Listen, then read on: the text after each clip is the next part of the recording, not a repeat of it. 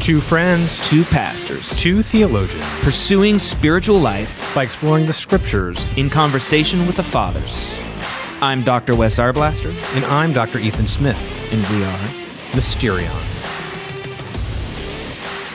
Well, hello. Welcome back to Mysterion Theology Podcast. We have not gone away forever. We're back with an interview we're really excited about, and then we will launch out in the season of Lent as well with a new season. We're honored to have with us Father Seraphim of Mull Monastery in the Celtic Islands. Wes and I love listening to his spiritual advice through his podcasts and through YouTube videos. And we have wanted for a while to bring him on and ask him some questions about spiritual life and the life of the Desert Fathers and the Celtic Saints. And we're going to get into all of that today. Father Seraphim is the founder of Mull Monastery, but I will ask him to just tell us a little bit about himself and Mull Monastery so people can know where you're coming from, please. Well, before we jump into that, I need to thank Wes and Ethan, the two of you, very, very much for this invitation. And I'm sorry it's taken me a bit longer than I would have liked to agree. It's just that, Christmas time and Pascha time are usually very, very busy. So it was entirely my fault on that end. Well, who are we? We are definitely not who I thought we would be 10 years ago when I said yes to this monastery. Because 10 years ago, I said yes to an abandoned church with a small vestry room, about 2 meters by 3 meters attached to it. And I imagined I'm going to live there entirely by myself. I would live in the vestry room, and then I would have the chapel for my prayer and for whenever an occasional pilgrim would come. I imagine I would support myself just by asking my friends from Moldavia to support me and making prayer ropes and things like that. And that's definitely not what God blessed. Things went incredibly wrong from my point of view, but incredibly right from God's perspective. And today there is a community here. There are six of us, 3 brothers living in a community very close to that old church I mentioned to you, and 3 sisters living very close to the Isle of Iona. Both communities on the Isle of Mull. We have about 2 hours driving between us, but we act and we function as one community. And I am the priest and the spiritual father of the community. And that's pretty much who we are. But yeah, we appeared out of nowhere, so to say, 10 years ago, intending to live a very simple life as a hermit on this remote island of Scotland. And then God had other plans, and I just had to... It's always safer to say yes to God. He is not someone to mess with, from my experience. I think one of the things that you share when you talk about Mull Monastery is that this is the first monastery in the orthodox tradition for 1,000 years. Right? And in the Hebrides, in the Hebridean Islands, that's true. There is an Orthodox presence in Scotland. There is, for instance, a wonderful mother who lives in the Orkneys. Orkneys and the Shetlands are to the very north of Scotland, and she's been there for many years before the monastery was established. And there are some wonderful fathers, again, in Edinburgh, who are monastics, but they don't function as a monastery. They function, forgive me, as a parish for the Greek jurisdiction. So there is, in Scotland itself, there is monastic presence. But in terms of a monastery in the Isles, in the Western Isles, where most of the saints have lived, everyone from St. Oran and St. Columba, it's the place where St. Ninian came in late 300s, early 400s to bring Christianity to the tribes here.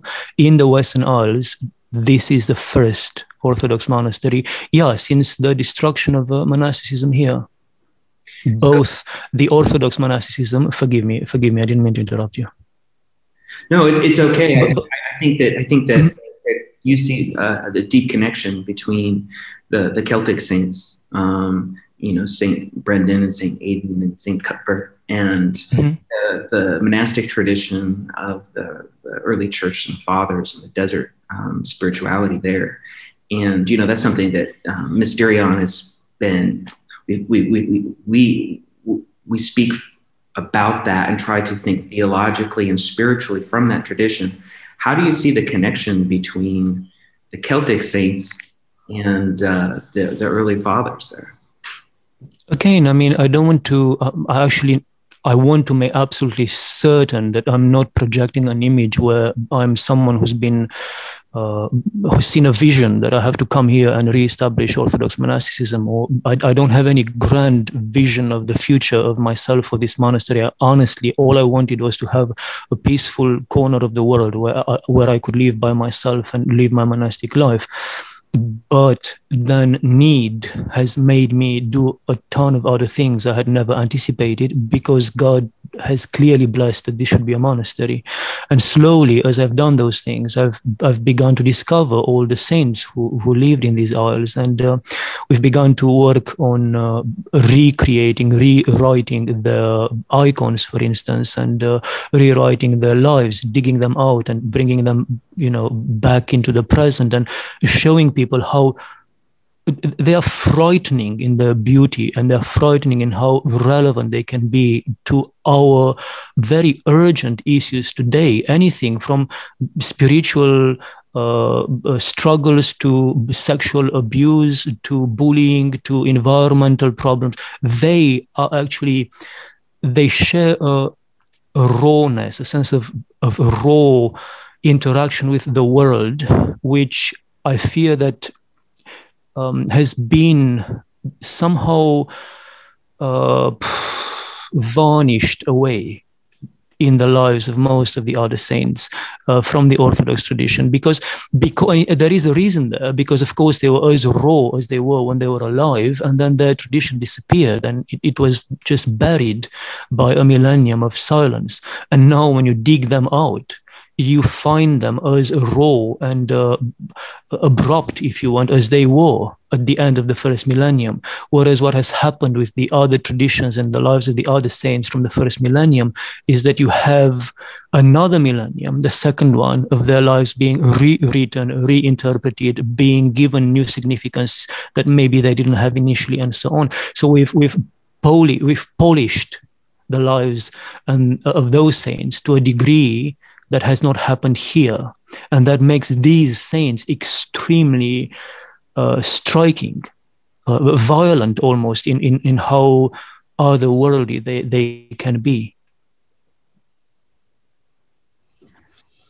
Well, thank you for that. Can I ask you if we could push a little further with that? Is there something, because I've often heard you speak really wonderfully out of the traditions of the Desert Fathers, the very practical advice they give. And then when you tell the story of some of the Celtic saints, is there something that strikes you that's like about that connection? Because it seems to me the Desert Fathers also, at least in the advice that's being given, be very raw. It's a hard word sometimes, and you get into it and you find a deep compassion on the inside. Is there something like that you find in common? Or is it just what you said before?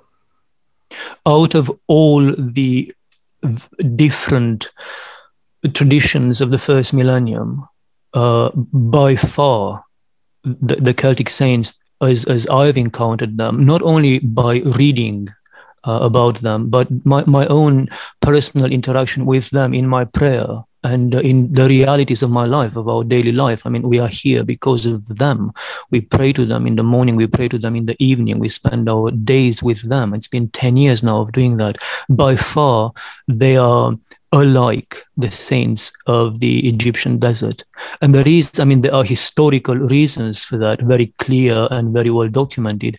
The lists of the Irish saints begin with the unknown Egyptian fathers. I think there are the 7 Egyptian fathers. They are listed as the first saints of Ireland, but they don't have any names, but they're there.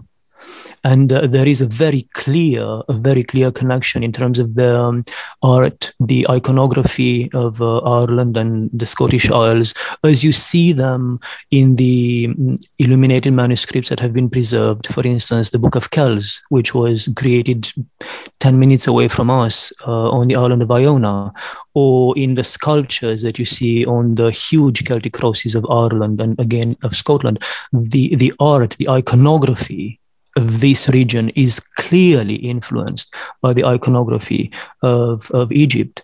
The inexplicable presence of figures such as Saint Anthony the Great and Saint Paul from the Egyptian desert, they are always represented in these books, in the funeral tombstones, on these huge tall stone Celtic crosses.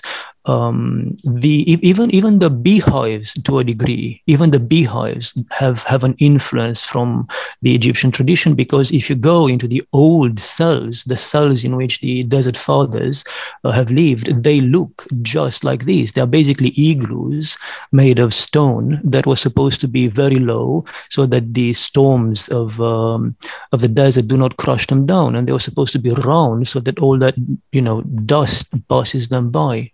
But what's more significant to me than anything is the spirituality and the very clear similarities between the spirituality of Egypt and of the Isles.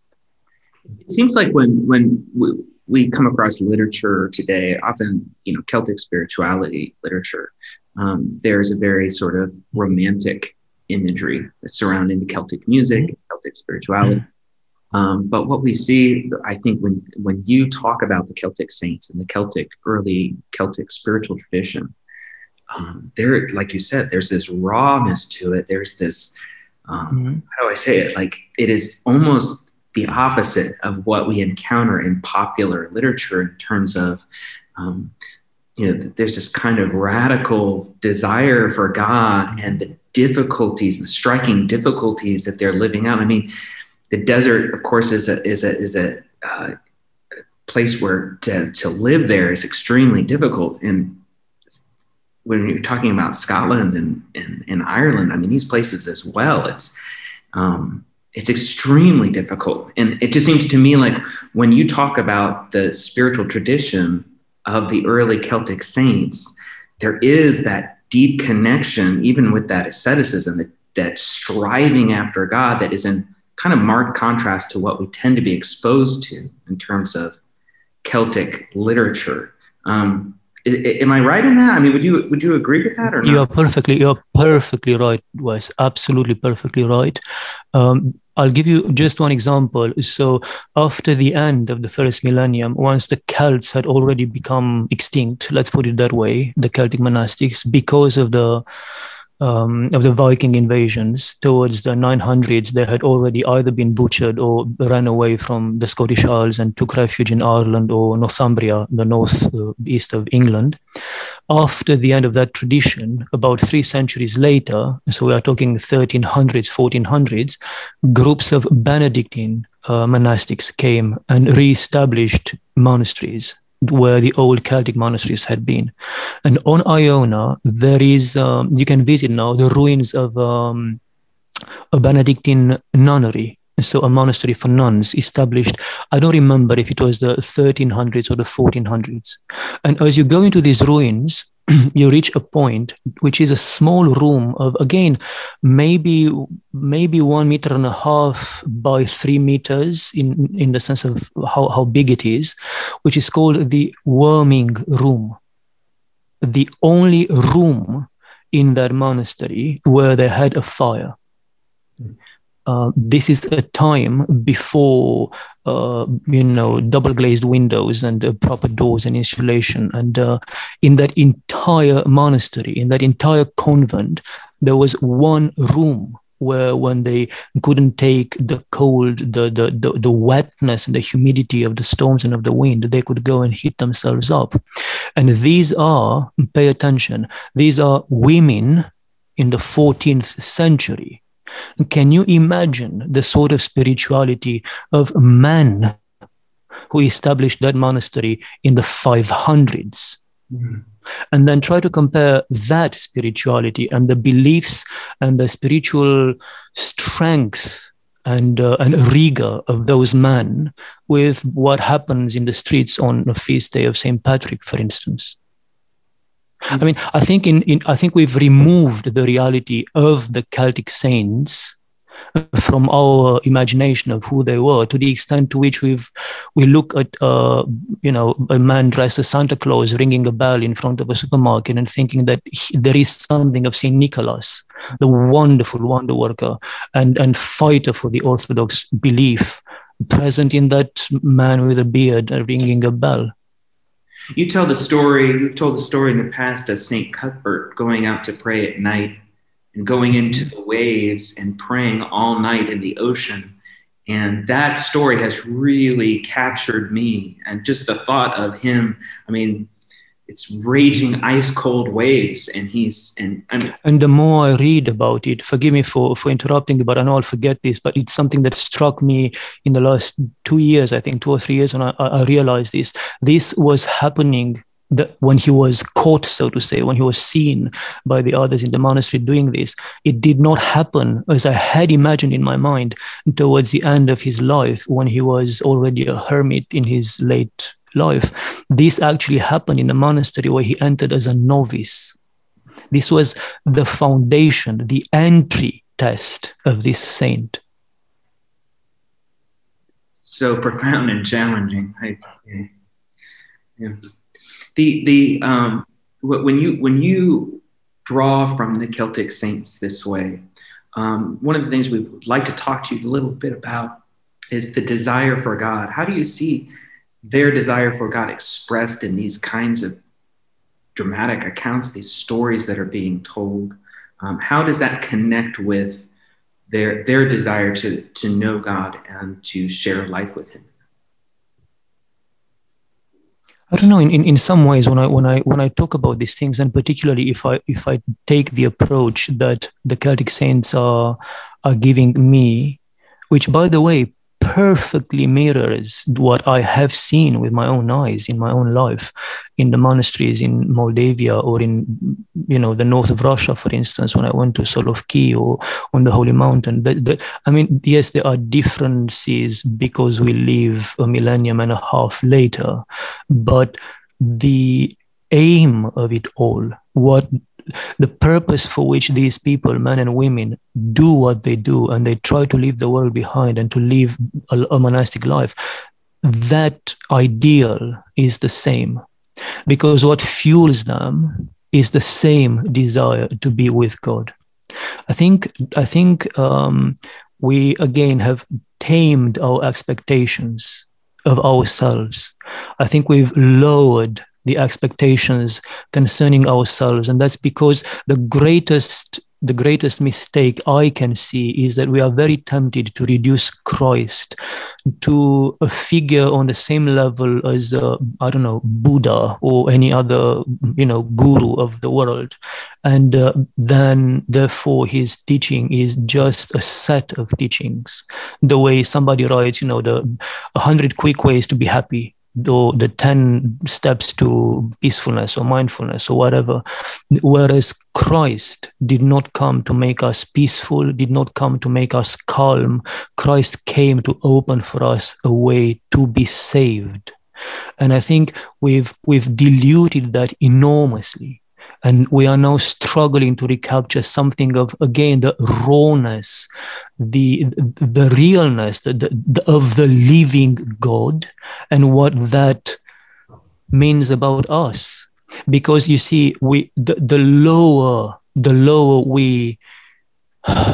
we force God in our understanding, the more we dilute Him, the more we dilute ourselves and our own expectations of ourselves, because ultimately we are created in His image.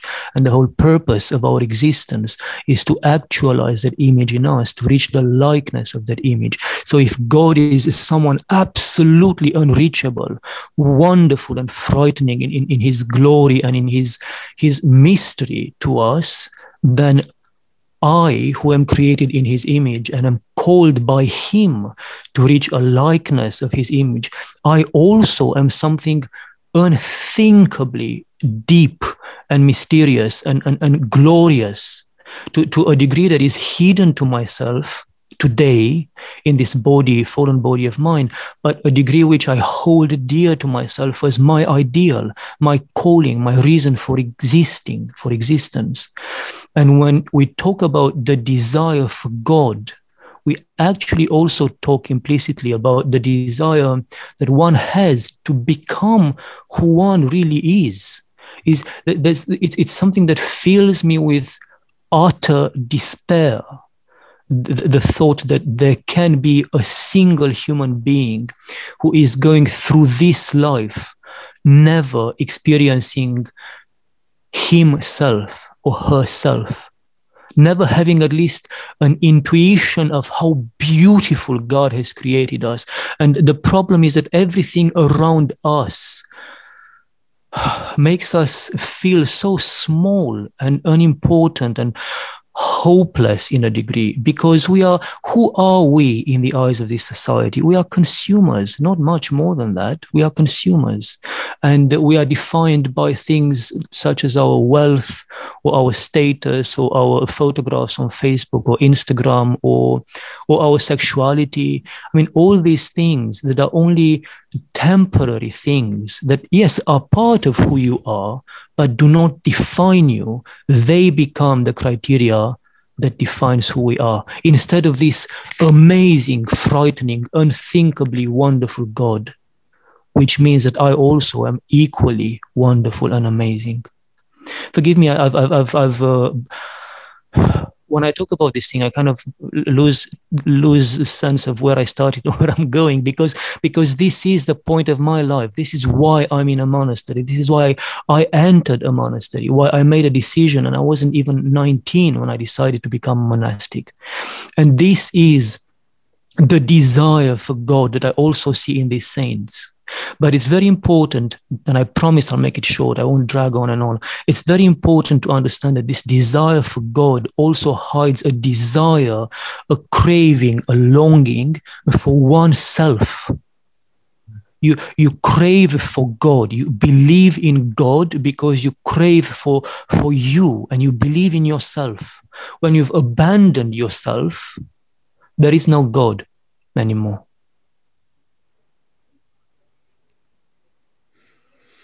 Well, thank you, Father. That's great. And I want to go maybe a little off script and riff off that a little bit, because you started talking about some of the hardships that monastics, both nuns and monks, voluntarily endure in order to seek God, to develop the desire for God. And I'm struck by how much, well, let me just say this. For many of us who are not monastics, it seems to me there's plenty of opportunity for this, to do this. Like, life itself is always sending difficulties our way. And is there wisdom in this for how we approach these things? Because I think often I was taught coming up, you just pray for those things to go away. But maybe that there's a clue. Is there a clue to the fact that sometimes we have a very dead desire for God, in that we don't know how to harness the difficulties that might reveal to us those depths? And then what would it be to embrace those things? I was a bit lost there, because as I was saying what I was saying before, I realized that this parallel between a desire for God, which actually is must be expressed in a desire for oneself, is what ultimately fuels this entire ascetical tradition. You cannot do anything about God, but you can do something about yourself. I cannot get, God by his beard and drag him into my life, but I can pull myself by my beard and, pull myself up towards God. It's a bit of an exercise of imagination for me to advise you on what you, as people living in the world, could be doing. But I know people in the world who are absolutely wonderful and who are at a level of sanctity above many, if not most, of the monastics I know. And many of these people are not even practicing Christians. They are Christians, and they will go to church from time to time. They receive the sacraments from time to time. They keep their fasts from time to time. But they've managed to love others to the degree that they forget about themselves. And that is something I personally am not yet able to do. And not many of the monastics I know is able to do. But I don't want to put down monastics, neither are the very large majority of people living in the world. This is something that's very rare and it is a gift, but I have seen it in the world, let's say as frequently as I have seen it outside the world in monasteries. And what you are saying, yes, of course, if you look at everything that happens to you as proof that the devil is tempting you or that the world hates you, or why, oh God, why is this happening to me all the time? Then, of course, you are just going to fuel those negative feelings in yourself. And the fathers talk about these empty, vain struggles as if we are flies that have been captured in this great spider web, and we try to release ourselves by trying to get out, when in fact all we do is we entangle ourselves even more, and we signal the bad, evil spider that, you know, that their lunch has arrived. Whereas they say that the way out of it is to be completely calm into it and to entrust yourself fully to God. The problem for me is that this entrusting oneself fully to God becomes very much an intellectual, mental exercise in our contemporary world today. It's got nothing, there's nothing practical that one can do, when in fact this is what you can learn from the Celtic Saints and the deserts of the Desert Fathers and all the saints actually of the church. They always had something practical to do.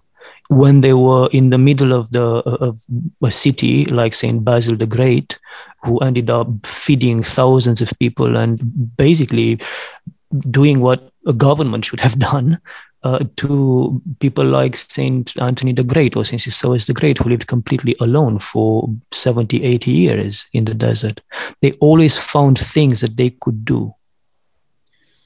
I think, forgive me, I've spoken a bit too much. I think it's really a question of love and how you manifest that love, not only in the sense of going out to do something for other people. That's extremely blessed and we should do that, but also in the way in which you perceive yourself as the source, the spring, if you want, the seed of the blessing of the world and also the damnation of the world.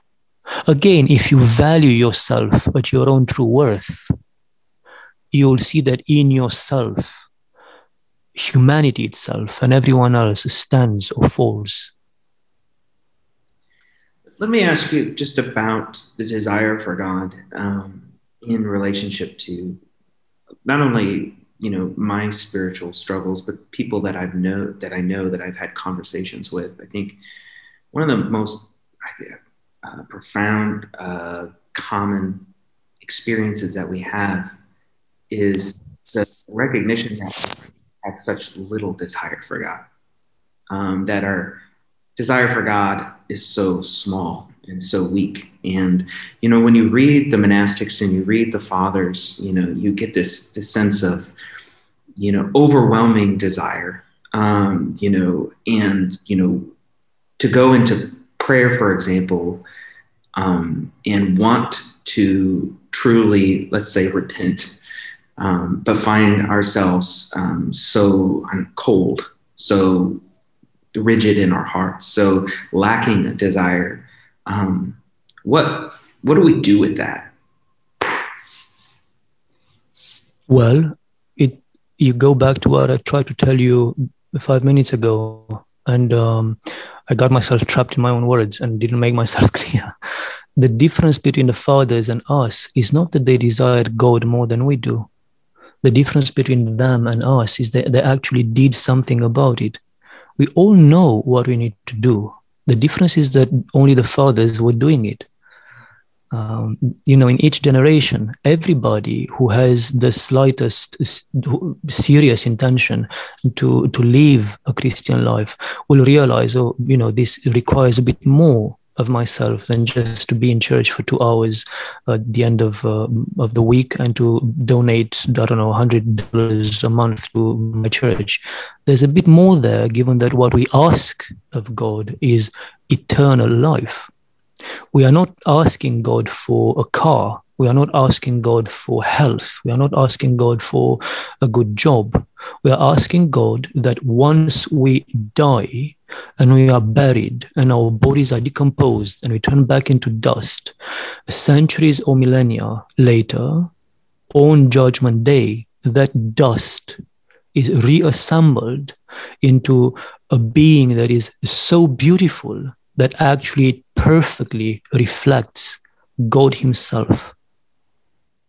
That's what we are asking God. This is what salvation is. It's something as practical as go into a cemetery nearby and look at those graves and tell yourselves what I'm supposed to achieve, in quotation marks, because obviously it is the gift of God, but what I'm supposed to fight for is that these people who have been buried there for decades or centuries are going to be raised up of those graves and given a life again. This is mad. And yet we want to achieve this mad gift by doing something that's not even as challenging as passing an exam to be accepted in a university or a job interview. The difference between us and the saints is that they took God seriously. They took themselves seriously. They understood the worth that they had.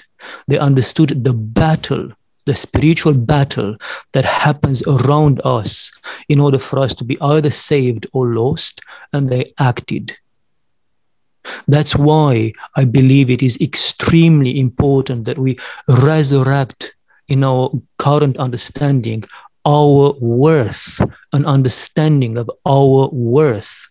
We see ourselves as being very cheap beings. We teach ourselves that we are disposable. Everything from movies where, shooting 100 people in a scene means nothing, to games that our children are seeing, to the way we relate to each other. I mean, I've gotten a lot of negative feedback when I spoke about wearing masks and things like that. And I was told, yes, but what about, the loss in the economy and all the struggle of those families? What that tells me as a monastic is simply that we value the comfort of a family more than the life of our neighbor. We have a very low, cheap, fallen understanding of ourselves. And because of that, we do not find in ourselves the engine, the energy, the madness to fight for ourselves. If you go out to buy an ice cream, and you have to make the money to buy the ice cream, you are going to work, for half an hour selling pretzels in a corner. You'll make the money in half an hour. You'll go and you'll buy an ice cream. But if what you want to do is buy, Buckingham Palace in London, you are going to work so much harder that's going to completely take over our life to make that happen. If salvation for you means to have a good life in a beautiful house with a good car and a peaceful spouse, and then to just die as a good citizen, all you have to do is basically follow the world, and life itself will take care of all those things. But if you understand your worth and the battle against your salvation, then you are going to be consumed by this desire for God, for yourself, and you're going to end up doing the things that feed that desire. That desire, it's a circle. I promise I'm going to shut up in a second. It is a circle. You start with a desire which is here. Nobody starts any higher. We all start at the same level. There's an instinct. But some of us, then we act upon it. And the more you act upon it, the more attuned you are to the voice of God in you. The more attuned your spiritual chords are to that voice. And the more you resonate, the more attuned you are, the greater your response is. And the more you respond, the greater your desire is. The more you get, the more you want. And the more you want, the more you are given. Christ does say that, to the one who has a little bit, I'm going to give a lot more.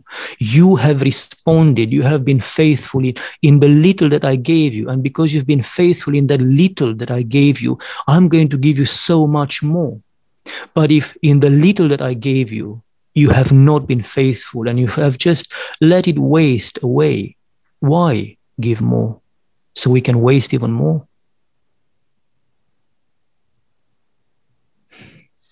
Thank you. I think you anticipated a lot of where I was going to go with some questions here. So don't even answer this if you feel like you've addressed this completely, but I feel like in my experience, oftentimes sometimes there's a fit of enthusiasm about I'm going to fight for this thing, and then that dies down. And I see sometimes in the lives of those saints, those fathers, those mothers who were so alive to the beauty of salvation and how grand it is. And so they had a kind of quiet resolve that I think for a lot of people, they find that somewhat elusive.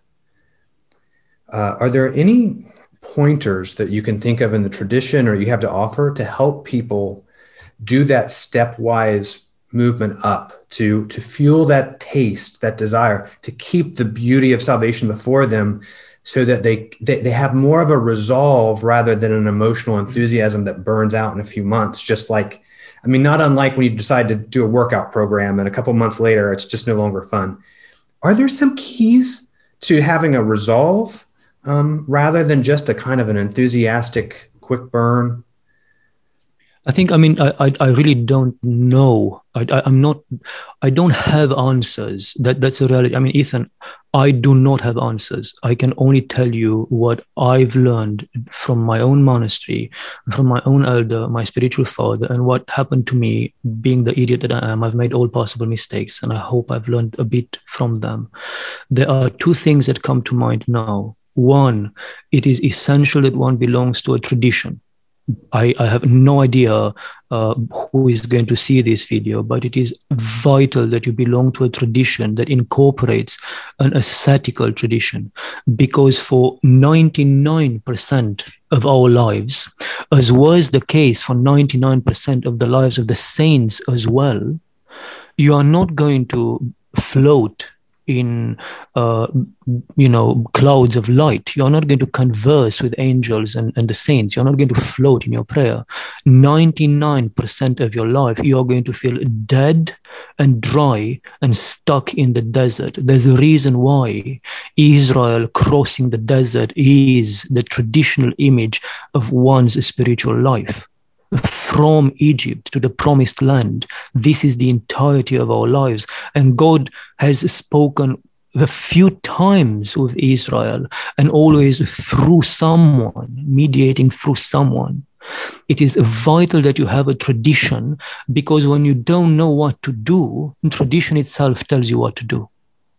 I know that sounds basic, but it is basic in the sense that without this, I personally I cannot imagine growth, spiritual growth.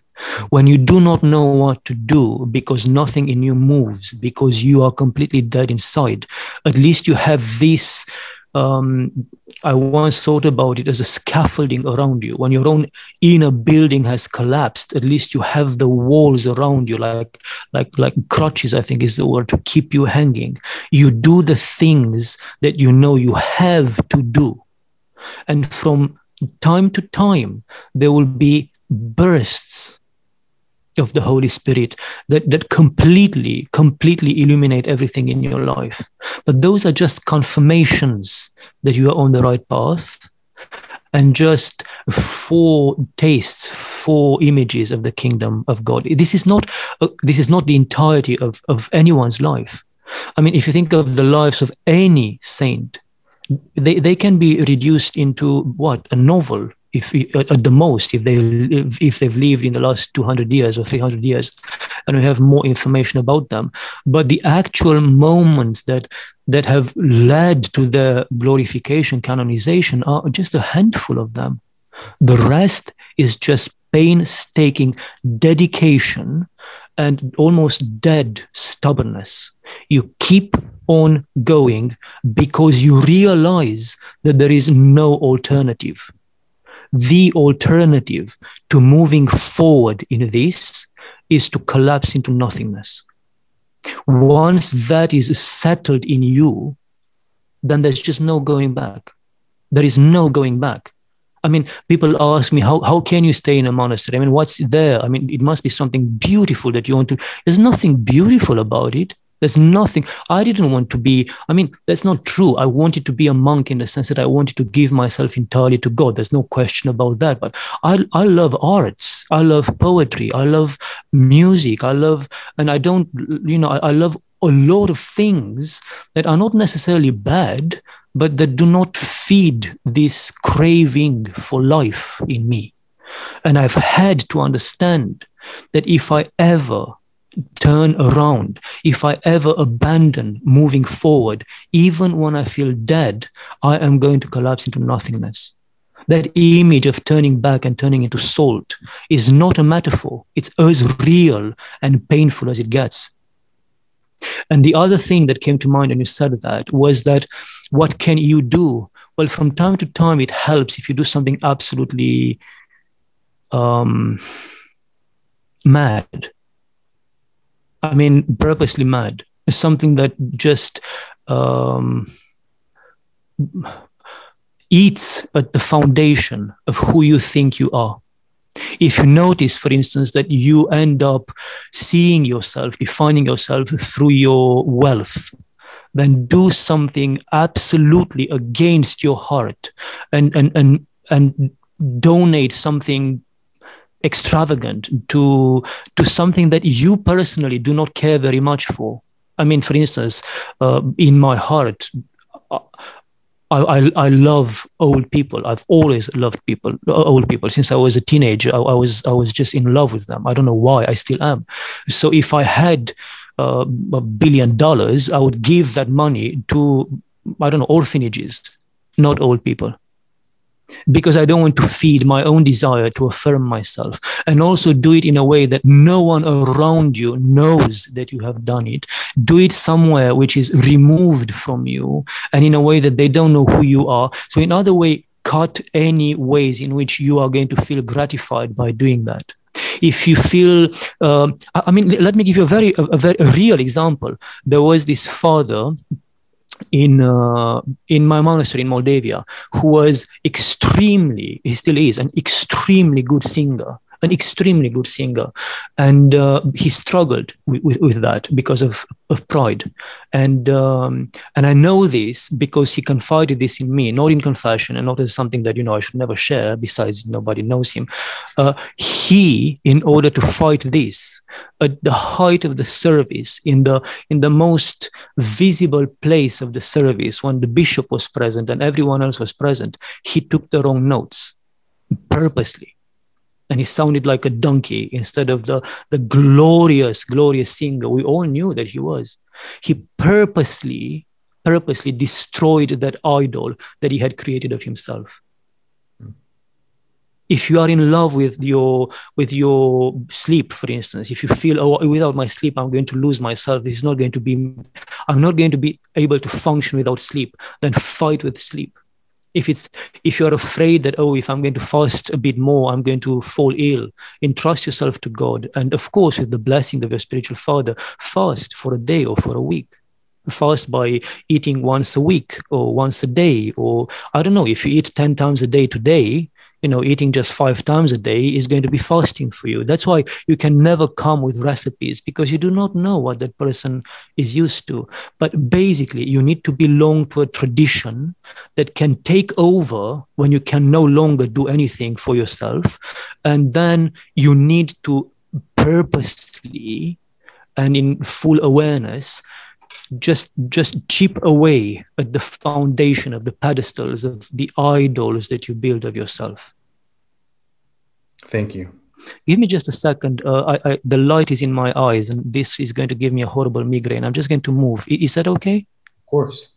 Yes, please. Yes. Just a second. Okay. This is going to look different, but that's okay.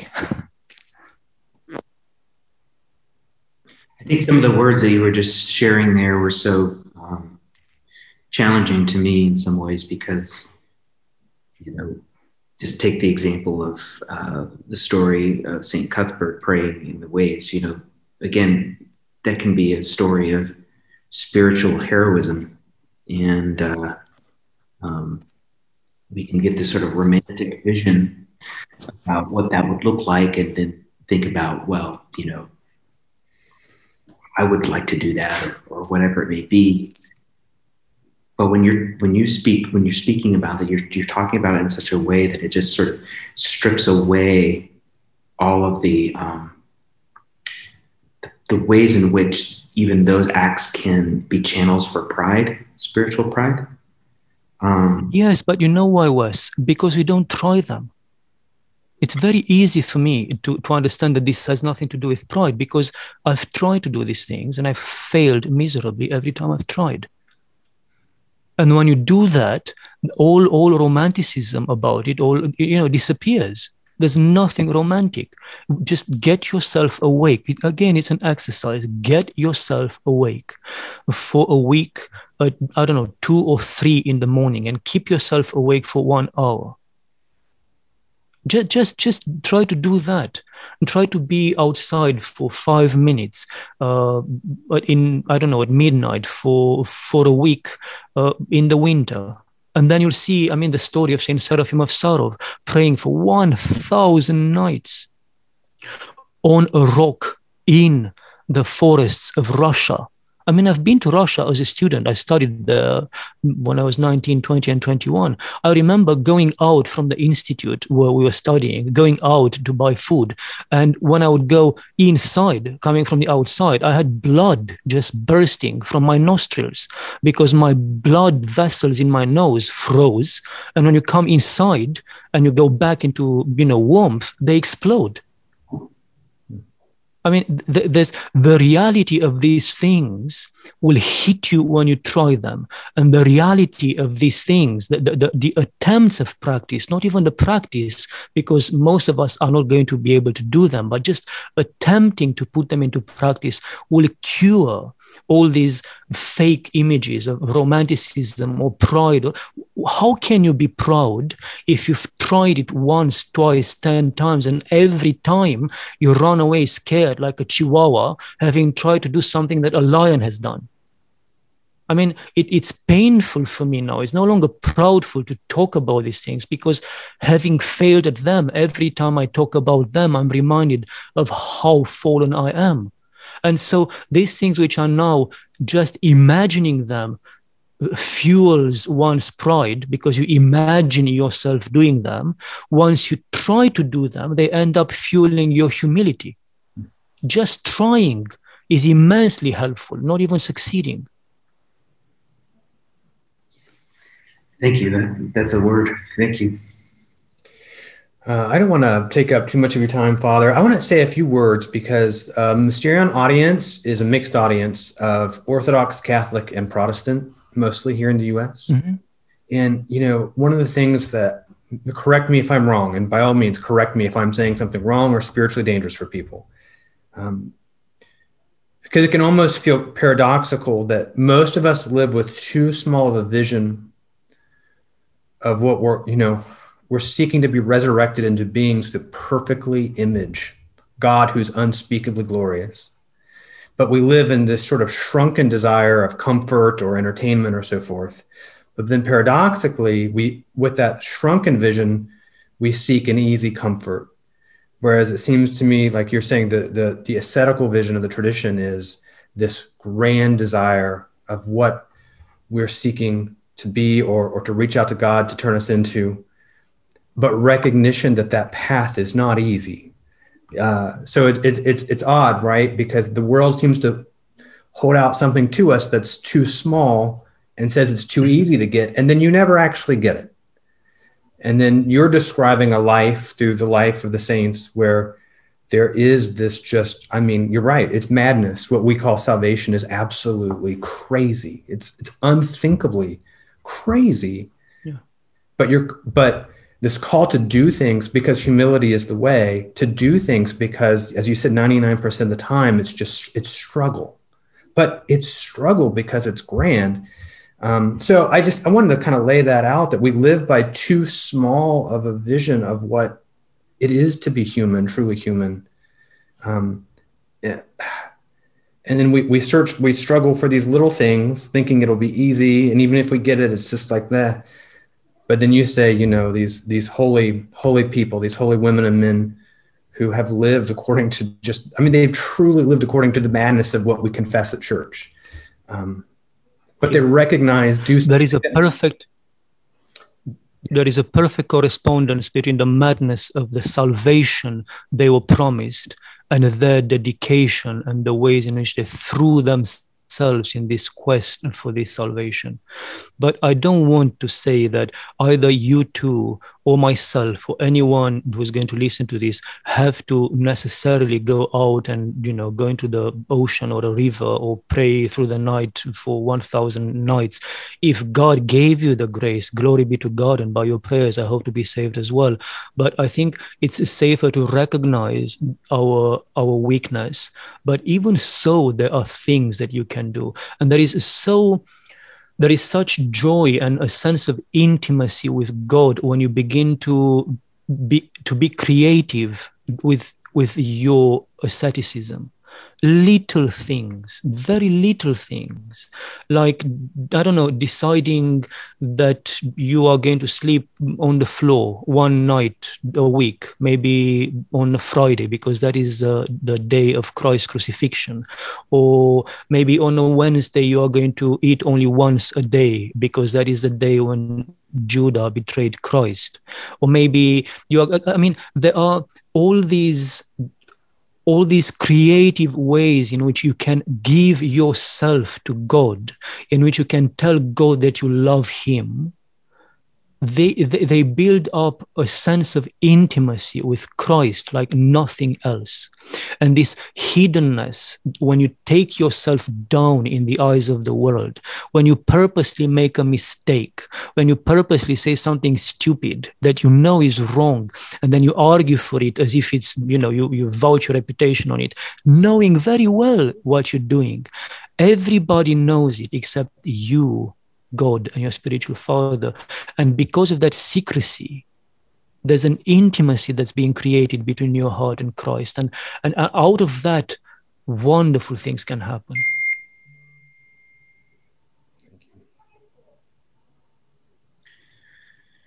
I heard a little bell.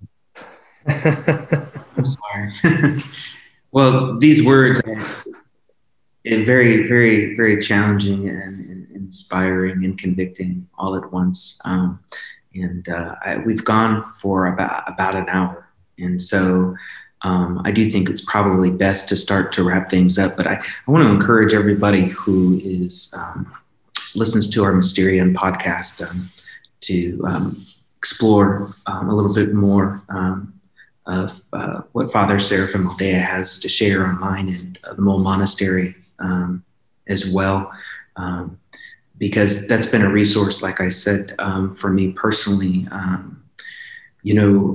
I've made this journey in my life. I'm making this journey from theology as something in my mind, as an understanding of God, and an understanding of the scriptures, understanding of tradition, to beginning to understand it as principally a place of the heart and a journey of the heart. And you've helped me along that journey. So I thank you for that. And that's one of the reasons why I want to encourage everybody. One of the big things that Mysterion tries to emphasize is that theology is fundamentally the desire for God. And if we can pursue that, I think one of the resources that many of us who maybe not have connection with a spiritual father or a personal connection with somebody who can walk with them, one of the places that they can go to is the things that you have to share. So thank you very much for that. Ethan, I don't know if you have any other words to say before we close. No, just thank you, Father Seraphim. It's been an honor and a blessing to have you on here. And we thank you for taking the time to say some words to us about the tradition and the struggle of spiritual life. And, again, it's just an honor. It's the same here. I mean, I'm not just throwing words out there. It's been a joy. I've very, very much enjoyed meeting, seeing and talking to you too. And anytime you want, just let me know. Genuinely.